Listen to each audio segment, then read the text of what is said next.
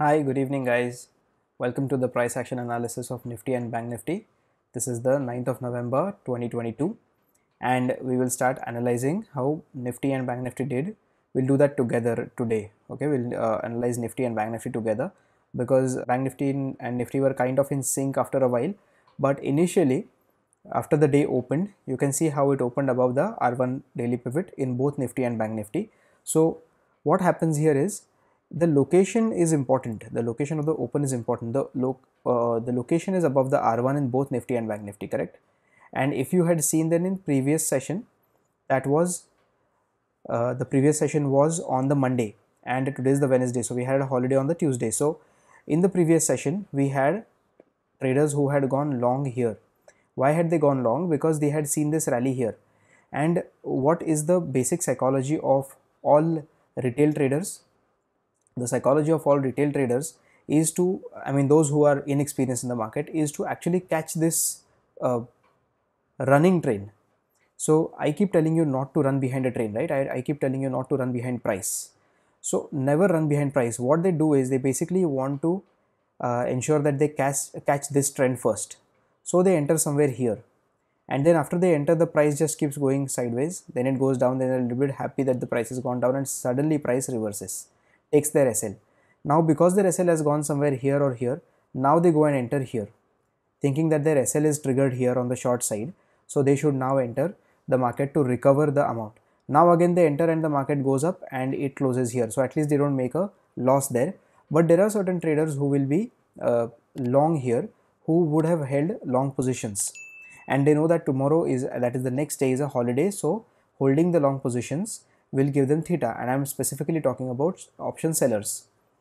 And what is the psychology of option sellers? Personally, me being an option seller helps me because I know the psychology of an option seller. Now somebody who is holding an option, a put option in this kind of a market, where will he sell it? So maybe he'll go and sell a straddle for 18,200, or maybe he's already sold a straddle at 18,100. But when the price actually went ahead, and see, I'll just scale this for you. I'll show you where 18,100 is. So you can see that 18,100 is here, right? So at this level 18,100. So whoever had opened straddles in this kind of price action, seeing that this price action was sideways, since it went upwards, now the call side was giving losses, so they had open put positions. So 18,100 and 18,200 is where there must have been a lot of straddle positions, right? And there are people who open strangles also, so they will go and write options out of the money, and that is a call out of the money and put out of the money. So when price starts to fall and it falls drastically like this, what happens here is when price opens outside, it closes inside in the very next candle, and then it keeps falling down, comes to the CPR, and then starts to trade in a particular tight zone. Now here, once it enters the zone, whoever had gone long yesterday, that is the day before yesterday on Monday, starts to panic here, and so the 18,200 level is challenged. The 18,100 level is not yet challenged, but the 18,200 level is challenged. So what do you think they will do? They will want to close their positions as quickly as possible, but fortunately for them, the price starts to trade in a specific zone. Now let's mark the zone. See, till here price came, it made a low here, and after that it did not make any low. So for a long time. So here this becomes the rectangle in which it is trading. Now here you can see that below this only this candle closes, but that is also not a very strong close, that is a very weak close. Then price takes support and goes up. So then what should you do? You should include that candle inside the box. So which is the candle? This is the candle, right? So we will go ahead and mark the level from here to here. Okay, we'll be marking the level like this. So basically the level will be from this candle's low here, which from where the from here, actually from where we saw that the lower lows had stopped forming. So the initial low of the range would be here at this point, and this would be the initial high, this point.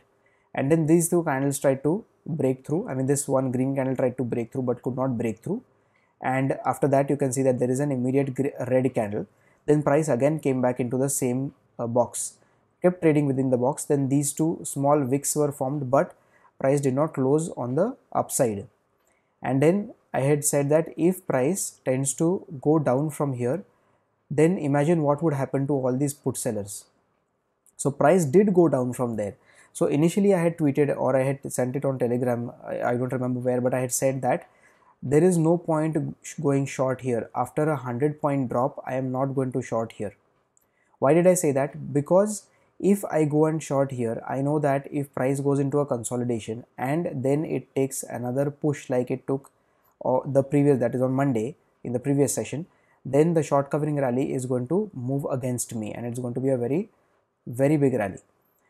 And again, here you could see that the price action did not really go up, but after that I said that, after I saw that there was a consolidation, I also put out the message that now the story has changed. After this longer consolidation, now even a break on the downside might trigger a lot of stop losses on the downside.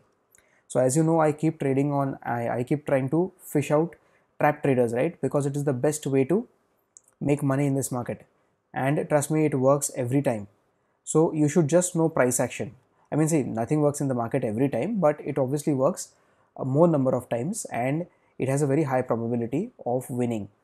So this strategy of trying to find out trap traders, you will understand only if you learn price action. So what does price action tell you here? You should understand that there is a consolidation here. Means what? What does this consolidation mean? Means there are sellers here and there are buyers here, correct? Now these buyers are not letting the price go down and these sellers are not letting the price go up.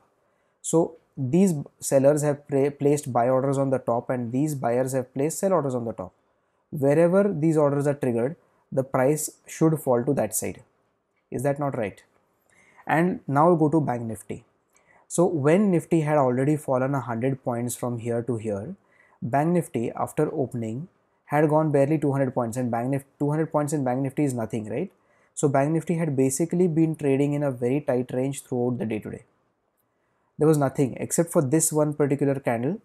Nothing came down, and again this candle was when Nifty was still within the CPR. So if you can see this candle, it was this candle here which was still within the CPR. So going short at CPR, I've always cautioned you against that.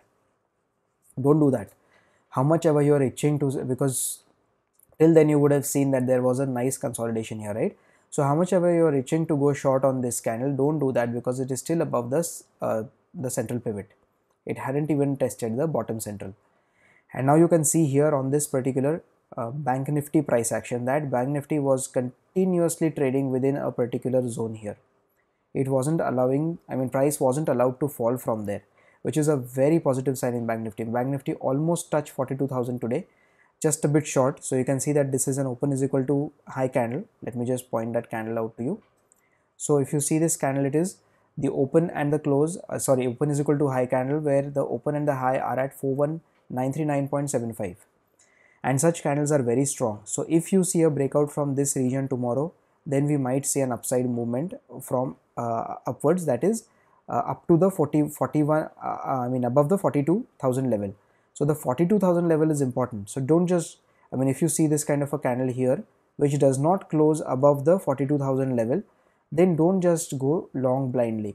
Check whether price has actually closed above the 42,000 level. The 42,000 will definitely act as a very important psychological resistance now. And what happened here later? So Bank Nifty was not allowed to go down here by bulls. You can see these wicks here, all these wicks. Can you see these strong wicks on the bottom? Every time Bank Nifty tried to go down, these wicks were formed. Every time Bank Nifty tried to go down, there were wicks. So these wicks tell you a story. So you should always ensure that you actually understand the story. You should always understand what story the buyers and sellers are trying to tell you.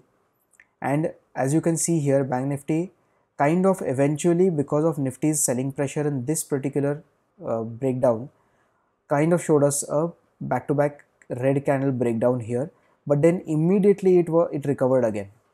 The fact that Bank Nifty actually came down later, this was very late, so obviously you should not trade very late here. And this was after what time? This was after 3 p.m. So Bank Nifty did come down from there, and you can see that the day's low here in Bank Nifty was at this point. This was the day's low, and right up till the day's low, the price was being supported. You can see here once, twice, thrice, and finally price breakdown from the day's low. So here the sellers finally overcame the bulls that was inconsequential because it was the EOD, that was the end of the day. And here after Nifty broke down from the CPR and this candle, it was very late by the time Nifty broke down. It was 2:40 p.m. So usually I will tell you that breakouts that come after 2:40 p.m. don't usually sustain.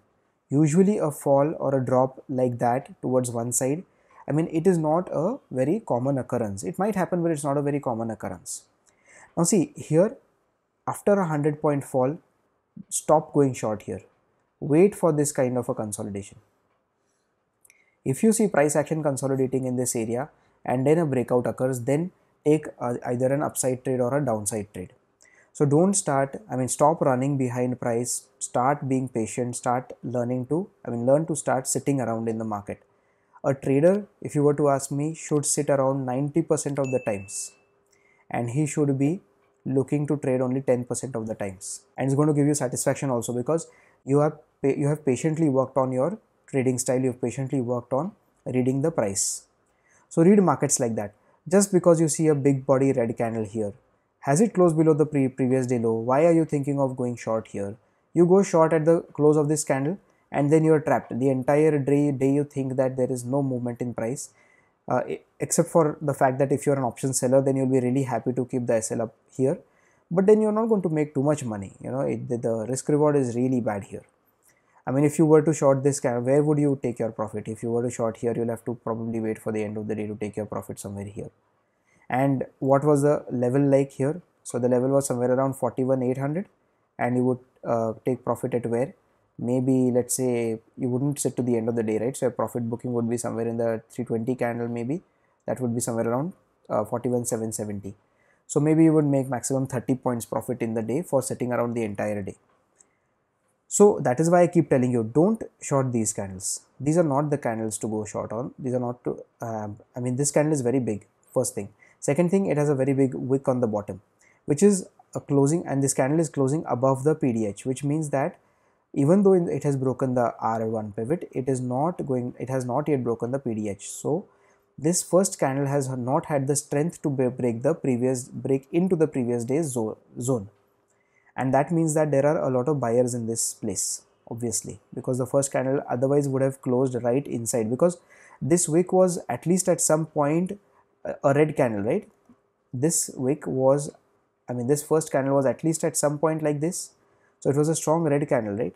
Then what happened that it could not close inside the previous day's range?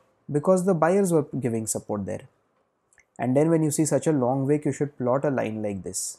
Just plot a line like this, simple. Plot a line and wait for the price to retest that line.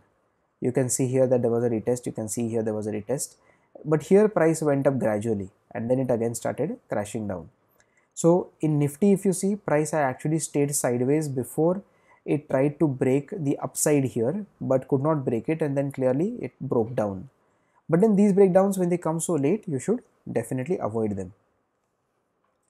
So let's see what kind of price action do we have here. Do we have any important levels? Now let's go to the Nifty screen alone. Is there any important price action, a level that we should be marking? The only important level I think we should mark is the supply zone here.